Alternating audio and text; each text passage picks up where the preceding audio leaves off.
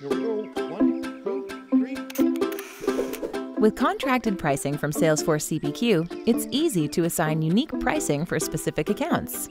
This is especially useful when a customer wants to continue using a price negotiated during the initial quoting process, or if an account needs to inherit special pricing from its parent account. Let's take a look.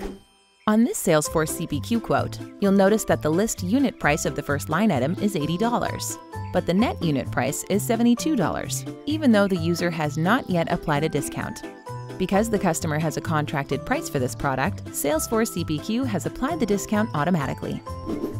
Contracted prices can either be created directly from the customer's account or during quote creation. Here are 2 ways to set up contracted pricing with Salesforce CPQ. First, let's see how to enable your sales team to generate a contracted price automatically while creating a quote.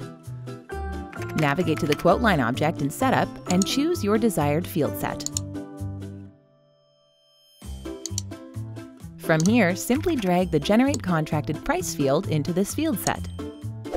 Now, when a sales rep is creating a quote, they can create contracted prices for select products based on their negotiations with the customer. Once the deal closes, the contracted price will be stored on the customer's account.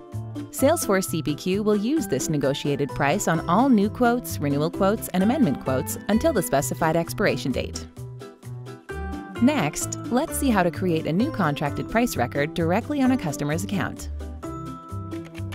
Navigate to the Account object and select the account.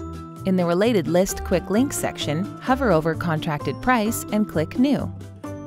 Search for the desired product and enter a new price. You may also set a percentage discount instead of a specific price, which is useful if the price of the product tends to fluctuate. Then set the effective date field to determine when this pricing will begin.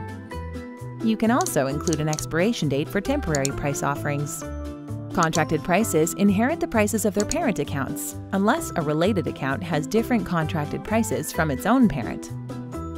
By allowing you to create contracted prices during the quoting process or directly from a customer account, Salesforce CPQ gives you the flexibility to address every customer's unique pricing needs.